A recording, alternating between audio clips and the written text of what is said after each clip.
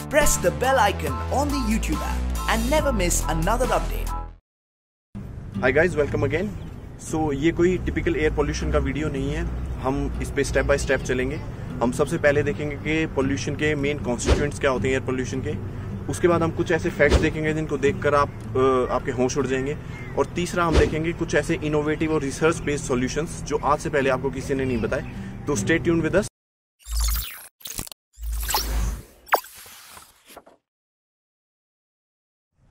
एक एवरेज आदमी 2 से 3 किलो खाना खाता है दिन में, 2 से 3 लीटर की पानी पीता होगा, पर 20 किलो एयर कंजप्शन एक आदमी का है रेगुलर एवरीडे। तो सबसे ज्यादा जो उसको हार्म करने वाली चीज है ना तो वो खाना है ना वो पानी है, बट वो ऑक्सीजन है जो आप डेली कंज्यूम कर रहे हैं, जो हमारी लाइफ के लिए एक प्रोमिनेंट पार्ट है। कॉन्स्टिट्यूएंट्स ऑफ एयर पोल्यूशन, ये टर्म्स आपको सुनने में बोरिंग लग सकती हैं, बट थोड़ा सा इनको ध्यान रखिएगा क्योंकि जब हम सॉल्यूशंस को देखेंगे तो ये टर्म्स काम आएंगी। PM 2.5 और PM 10 तो आपने सुना ही होगा। उसके अलावा सल्फर डाइऑक्साइड, नाइट्रोजन डाइऑक्साइड और फॉर्मल्डिहाइड, ये मेन कॉन्स्टिट्यूएंट्स हैं जो एयर पोल्यूशन में रहते हैं।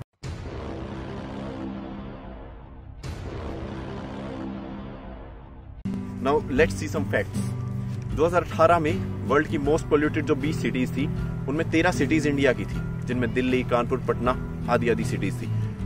इन सिटीज में रहने से लगभग एक आदमी की 3.5 साल एवरेज एज कम हो जाती है। और अगर आप दिल्ली जितनी पोल्यूटेड सिटी में रहते हैं तो ये एज का जो घटने का नंबर है ये बढ़कर 6 साल हो जाता है। दिल्ली में हर साल लगभग 30,000 लोग एयर पोल्यूशन से मारे जाते हैं। कार्बन मोनोऑक्साइड और नाइट्रोजन डाइऑक्साइड बच्चों में बर्थ डिफेक्ट्स का मेन कारण बन चुका है। 2016 में 1 लाख से ज्यादा 5 साल से नीचे वाले बच्चों की एयर पोल्यूशन की वजह से डेथ हुई थी। हर साल 5 लाख से ज्यादा इन्फेंट्स एयर पोल्यूशन की वजह से मारे जाते हैं। दिल्ली में रहने वाला एक 2 साल का बच्चा भी प्रतिदिन 40 से ज्यादा सिगरेट्स का जो डैमेज है वो अपने शरीर पर ले रहा है। 2016-17 तक दिल्ली में करीब 190 से 240 टन कूड़ा प्रतिदिन जलाया जाता था। इनफैक्ट जो दिल्ली जैसे सिटीज में, दिल्ली, कानपुर सिटीज में रहने वाले लोग हैं, उनकी लाइफ एक्सपेक्टेंसी स्मोकर से भी पुअर बताई गई है रिसर्चेस के द्वारा। 7 मिलियन यानी कि 70 लाख लोग करीब हर साल एयर पोल्यूशन की वजह से वर्ल्ड वाइड मारे जाते हैं।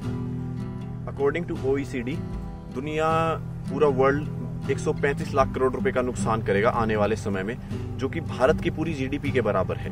Now these were some facts to warm you up. अब इंपॉर्टेंट इन्फॉर्मेशन, हम सोचते हैं कि बाहर पॉल्यूशन है, बट असल बात यह है कि इंडोर पोल्यूशन 2 से 5 गुना ज्यादा होता है जो कि बाहर आउटडोर पोल्यूशन होता है। इसके बहुत से कारण हैं। बाहर हवा रेगुलर फ्लो करती रहती है, बट साइंटिस्ट ने ये अंदाजा रिसर्च के बेसिस पे लगाया कि 2 से 5 गुना कितना भी हो सकता है बाहर के कंपैरिजन में। तो कहीं ना कहीं इंडोर पोल्यूशन आपको ज्यादा हार्म कर रहा है आउटडोर पोल्यूशन के मुकाबले। Now what causes indoor pollution? Formaldehyde is the main component that causes indoor air pollution. Formaldehyde होता है बहुत सारे कॉस्मेटिक्स और हमारे क्लीनिंग प्रोडक्ट्स में। इसका भी हम आपको सोल्यूशन आगे देंगे, आप वीडियो देखते रहिए। दूसरा एयर पोल्यूशन का जो इंडोर्स में रीजन है वो है धूप बत्ती जलाना। धूप बत्ती में रेसेंस, एरोमेटिक केमिकल्स, चारकोल, ये बहुत सारे प्रोडक्ट्स इस तरह के होते हैं जो आपको खुशबू तो देते हैं बट हार्म ज्यादा करते हैं। Research was carried out and उस रिसर्च में ये पाया गया, उन्होंने एक धूप बत्ती जलाई एक सिंगल विंडो वाले रूम में, और उस रूम में उस धूप बत्ती को जलाने से पहले जो PM 2.5 का लेवल था वो था 60 और PM 10 का लेवल था 100। जब वो धूप बत्ती जलकर खत्म हुई तो रूम में जो PM 2.5 के लेवल थे वो था 1779.7 माइक्रोग्राम्स और PM 10 का लेवल था 1579। तो लगभग एक धूप बत्ती जलाने से पोल्यूशन, इंडोर पोल्यूशन 15 गुना बढ़ जाता है एक रूम में, जिसमें कि एक सिंगल विंडो भी है। अब मोस्टली जब जिन रूम्स में ये जलाई जाती है वहां तो विंडोज तक नहीं होती, तो अब ये जो आंकड़ा है ये और ज्यादा बढ़ जाता है। अगरबत्तियां या धूप बत्ती लगभग उतना ही डैमेज करती हैं जितना कि एक mosquito coil. American cancer society की रिसर्च के हिसाब से आप अगर धूप बत्ती जलाते हैं, आप उसके कांटेक्ट में रहते हैं, तो आपके अपर रेस्पिरेटरी ट्रैक्ट में कैंसर होने की संभावना बढ़ जाती है। एक रिसर्च साउथ चाइना यूनिवर्सिटी में भी की गई और उसमें यह पाया गया कि जो इंसेंस स्टिक्स हैं वो इतनी ही ज्यादा हजार्डस होती हैं जैसे कि अमेरिकन कैंसर सोसाइटी ने बताया। कुछ रिसर्चेज में ये भी सामने आया, ये भी कहा गया कि जो इंसेंस स्टिक्स का स्मोक है वो सिगरेट के धुएं से भी ज्यादा खतरनाक है।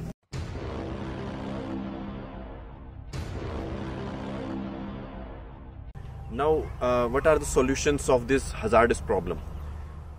एज एन इंडिविजुअल आप अगर किसी पॉल्यूटेड सिटी में रहते हैं तो आप PM 2.5 को फिल्टर करने वाला मास्क यूज कर सकते हैं। कोई भी मास्क जो N95 या उससे ऊपर की रेंज का है वो मास्क आपके लिए काम करेगा। इंडोर पोल्यूशन के लिए जो छोटे सॉल्यूशंस हैं, कॉमन सॉल्यूशंस मैं पहले ले रहा हूँ, जैसे कि स्नेक प्लांट है, वो रात को ऑक्सीजन देता है।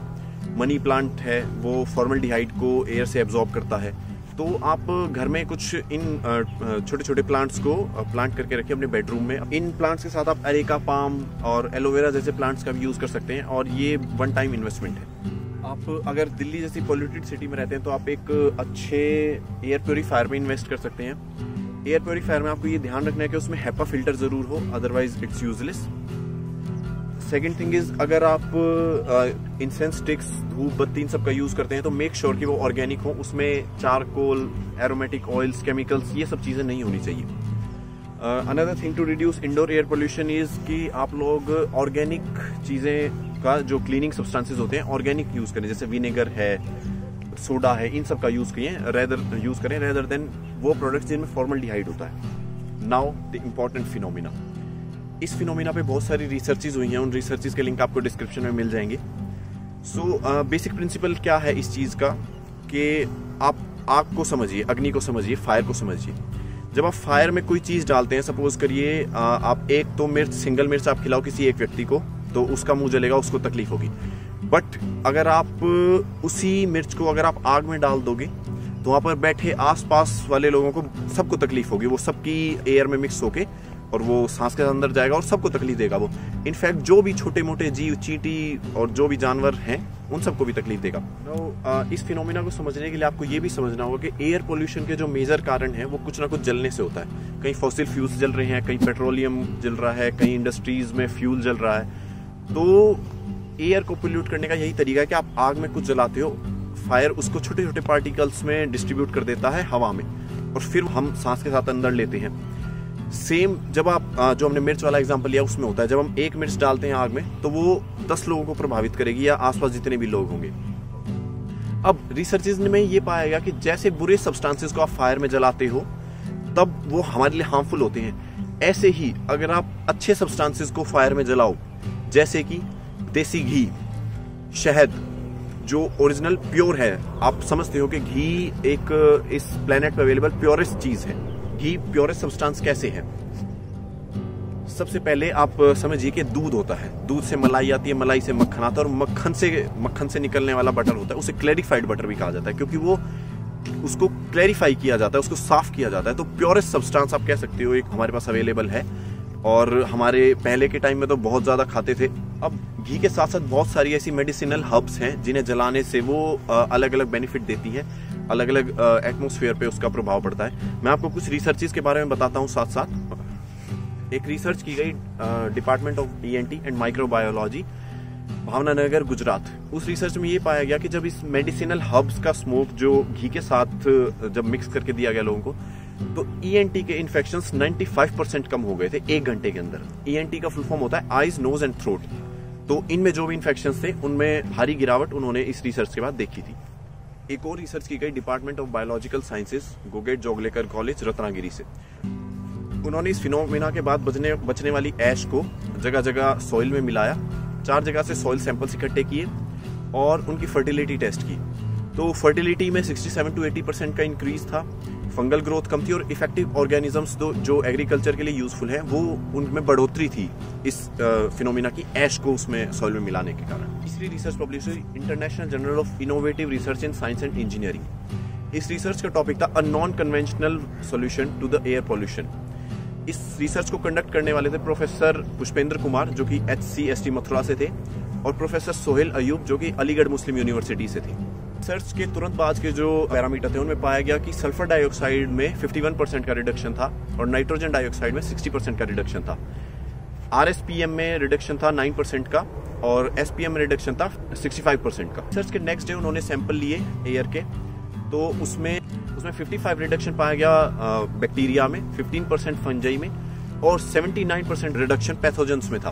पैथोजेंस वो हार्मफुल बैक्टीरिया हैं जो हमें मलेरिया आदि और बहुत सारी बीमारियां फैलाने के लिए रिस्पॉन्सिबल हैं। इस फिनोमिना को आप हवन भी कह सकते हैं उन साइंटिस्ट ने हवन करने के बाद ये सारे एयर, वाटर और सॉइल के सैंपल्स लिए थे। हमारे पूर्वज इसे हवन, अग्निहोत्र, होम बहुत सारे नामों से जानते थे। एक और रिसर्च छापी गई journal of acupuncture and meridian sciences में। उस रिसर्च में ये पता लगा कि ये हवन परफॉर्म करने के बाद जो माइक्रोबाइल्स का लेवल था, जो कि बीमारी फैलाने वाले बैक्टीरिया आप उन्हें कह सकते हो, उनका लेवल एयर, वाटर में और सॉइल में काफी कम हो जाता है। ये हमने कुछ रिसर्चेज को बताया यहाँ पे, बट हवन पे की जाने वाली रिसर्चेज बहुत सारी हैं। ये कुछ वो रिसर्चेज हैं जो पब्लिश हो चुकी हैं, बहुत सारी अभी पब्लिशिंग फेस में है, बहुत सारी आप इंटरनेट पर अवेलेबल नहीं है। बट ये रिसर्चेज का मेन रिजल्ट यही था कि जो एयर, वाटर और सॉइल का जो पॉल्यूशन है उसको कम करने में हवन हमारी हेल्प करता है।